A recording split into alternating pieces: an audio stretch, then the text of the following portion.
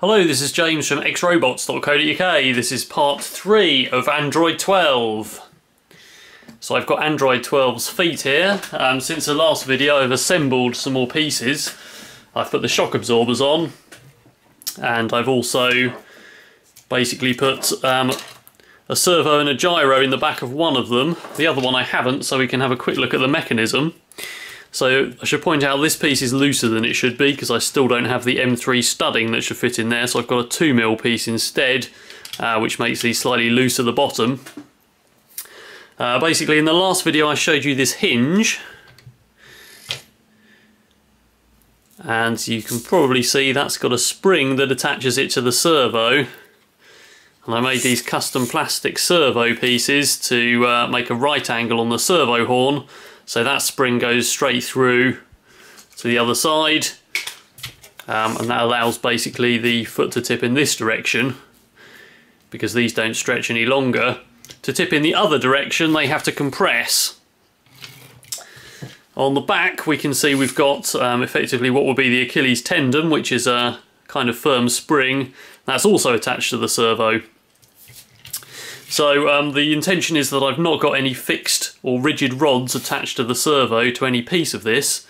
I've got Android 11 just over here, which I've now stripped some pieces off, but I managed to break the servos in that. I managed to strip the gears by dropping it on its feet. Whereas with this version,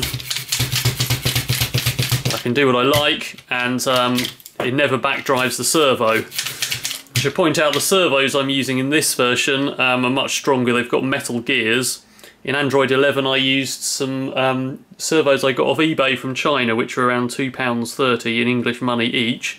These ones are £15 each, and they're also capable of 15 kilograms of torque at 1 centimetre, which means 1 centimetre radius from the rotation point. The stall torque is basically lifting a weight of 15 kilograms, which is quite a lot. The others are about 3 kilograms. But I still want to be really careful, which is why I've built the leg this way, so no matter how much you smash it into the ground, you can't break the servo. Well, that's the theory anyway. So basically what's going to happen is that to take a step forward, all it needs to do is tighten up the Achilles, which works quite well, as you can see. And then when the other foot is taking its step forward, and this is the trailing foot, the weight of the Android will compress these springs, and then the Achilles can tighten again so that it can kick forward and roll onto the ball of its foot. So basically the aim is, although it may not turn out that way, is to have the ankles as independent from the rest of the Android as possible, a bit like a modern prosthetic leg. So the way I'm going to approach that, if I show you the other one, which has a gyro installed, so I have a radio control helicopter heading gyro, which is basically, it's just wired in line with the servo, and that will basically offset the servo quite quickly depending on the motion of the leg. So the aim is to make it automatically kick forward when the leg reaches forward, and automatically kick back based on the forward motion of the leg, and I can actually demonstrate that. So the electronics that I've got just here are basically a Pololu Mini Maestro servo controller. I've got a Pickaxe 18X or similar development board, and I've got the infrared module as well, and the infrared remote just to turn it on and activate different routines. I've got the power supply and the battery taken from Android 11, which is a 12-volt battery and a 10-amp 5-volt regulator, which is actually going to provide power to all the servos, and a small 9-volt battery which is powering the electronics. So at the moment I've got a program which just feeds a fixed position to the servo, so it sends serial data to the servo controller and tells the servo to go to a fixed position. And then with the remote I can activate another program which changes the sensitivity of the gyro. So these gyros have an extra cable. You notice I've got 2 channels of the servo controller. That one is power, that is the servo, and that is the gyro sensitivity, which you can set with another servo channel. So if I set the sensitivity just by basically hitting the remote, and it makes the Pickaxe send some more serial data to the servo controller, Then we can turn up the sensitivity of the gyro. At the moment it's set to the least sensitive. So if I do that, and then wave this in the air, you should be able to see it automatically kicking forward. As you can see, and that's basically just based on its motion. So obviously,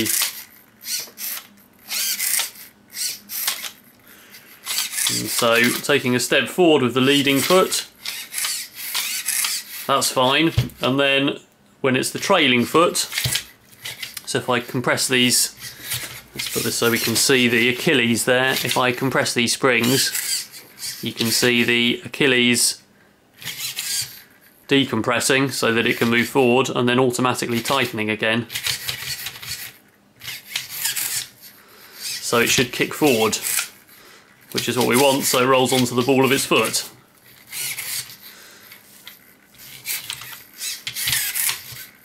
So how will that work in practice with the whole Android on top remains to be seen, but that's the theory anyway. Obviously I can still feed a servo signal to the servo to offset it, so if it doesn't move enough, then I can make the motion greater. I can also turn up the sensitivity. That's still only just turned up, so it works. It goes a lot more sensitive than that. So there's a lot of parameters we can tweak when the Android's in motion, as well as manually controlling the servo and still having the gyro compensate.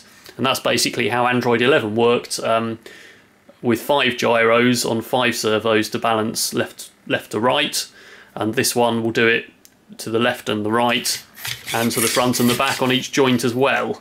And hopefully with the combination of that it should stand up stably and always remain upright and balanced as it walks. So a few people have asked me how tall Android 12 is going to be. These things usually turn out taller than I expect them to be. But I've got basically the pieces of Android 12 next to the remaining mechanical chassis of Android 11. As I mentioned, most of the electronics have been stripped off now. So Android 11 is, so that's 26 inches, 66 centimetres. So with its head on, it was going to be around, so 34 inches, which is about 86 centimetres. So the aim of Android 11 was it was half human height. So its knee is at this level. But as you can see, Android 12 is already going to be quite a bit taller, so the knee is going to be roughly this level. And these rods need trimming down a bit to match. So the waist, I guess, is here. So we're probably talking about, its waist height being around 60 centimetres, 2 feet. So I guess it's going to come out probably somewhere 1 metre 10, 1 metre 20, so just under, what's that? Well, just under 4 feet, 46 inches probably, something like that. So the aim is that these pieces are adjustable on these rods. So basically the pieces can be moved up and down, so it can be made taller or shorter depending on how well it works. And obviously its height and mass are going to affect the way that the dynamics of the whole thing work.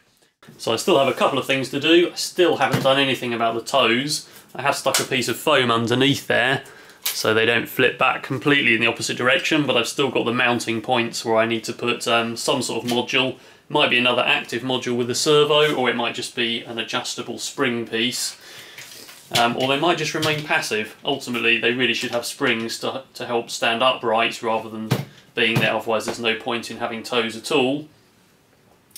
And the next piece is to carry on and build the knee. So watch out for the next update. Have a look at the website, xrobots.co.uk/Android12, and there are pictures of all the parts. Eventually I'm going to also publish all of the CAD files so you can print your own at home.